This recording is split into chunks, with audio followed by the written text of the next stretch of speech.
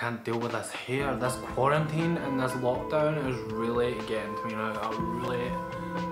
Do you know what? I have an idea. Let's just...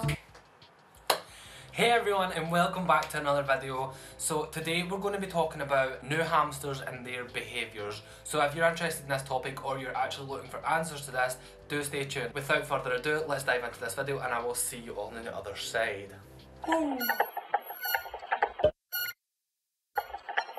So let's start off with something familiar that everyone knows about, and that's cage climbing. Most hamsters, when they first come to you and they're new, is going to start cage climbing at some point. This could last for a couple of hours, a couple of days, sometimes even weeks, but usually it will fade and yeah, it'll go away. But most hamsters love to explore their new environments and love to check out every aspect of it, whether that be the top of the cage or the bottom of the substrate.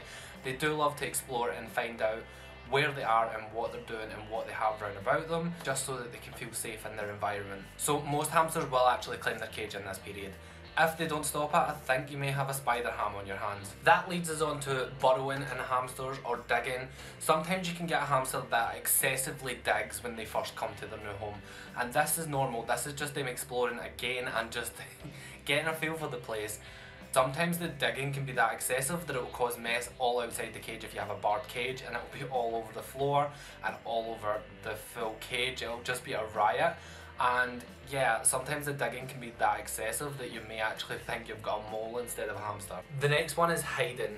So sometimes you will get yourself a timid hamster that doesn't like too much of being moved homes or moved into a new home or their surroundings changing. Basically, your hamster may have a small case of metathesiophobia.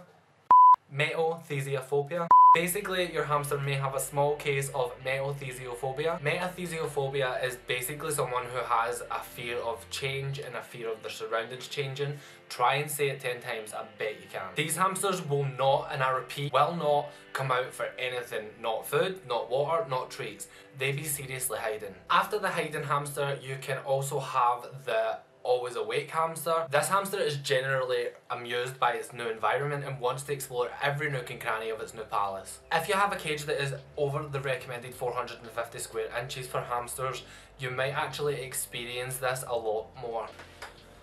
Basically, right, you have a hamster that is on Adderall for God knows how long. So the next type of new behaviour that you can see in newer hamsters or a new hamster is the wheel runner. Hamsters love to run on their wheels and everyone knows this, but most of the time, hamsters will actually take a break and go for a snooze.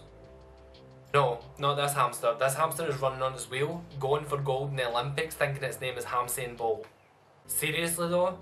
Hamsters deal with things in different ways, and this hamster deals with it in a way that it runs its stress off while it's running on its wheel. So basically, this hamster is using its wheel as a means of meditation, and when it's running on its wheel, it releases the stress that it's building up in its body and it feels a little bit more relaxed. Yes, this can be an unusual behaviour for a new hamster, but eventually it should subside. They're just running away their problems. The next one's food hoarding. Naturally, hamsters will be feeling nervous and anxious when they get moved into a new home. They will probably also feel a little bit threatened as well, and fearful also, and this causes them to not know when or where they're going to get food from. They don't even know if you or someone else is going to feed them, so they tend to hoard food. This will cause some hamsters to store all the food that you gave them in their bowl in a safe place. This could also be multiple safe places around the cage that they find safe and easy to get to, so that they have a constant supply of food, at least they think they will. This is actually beyond normal behaviour for any hamster, because hamsters love to hoard food. That is actually part of their instincts, and this is something that they do on a regular basis. That's why they have cheek pouches. Just remember to go in and check and see if you can find their hoards, because if it's in their actual house, they're going to pee on that and poop on that, and it's going to go mouldy and that stuff's going to stink. Well guys, that's all I have for you in this video. I took a little bit more of a funnier approach to this video because not all of it's serious. There's not actually a lot to worry about when your hamster is new, because your hamster will do unusual behaviours and you will think it's abnormal, when actually that could be a trait that that hamster will carry with itself throughout its full entire life. So yeah, I wouldn't worry too much when you first get a hamster. Give it a couple of months, get used to your hamster's personality, and let them show you what they're going to be like, because if you start freaking out at the very beginning, like say a week in, and you think there's something wrong with your hamster, when in actual fact it could just be the way your hamster is. As I said, I took a bit more of a funnier approach to this one and added a little bit of...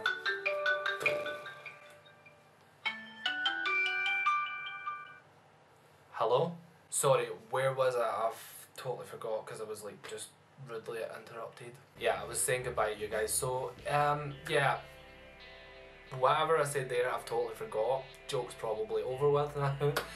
Yeah, so don't forget to hit that subscribe button, hit the like button, and leave me a comment down below. As I did say, the first person to leave a comment down below will be in next week's social shout out corner. So yeah, I will see you guys later. Have a good one and stay safe, and I will see you all after. Bye guys.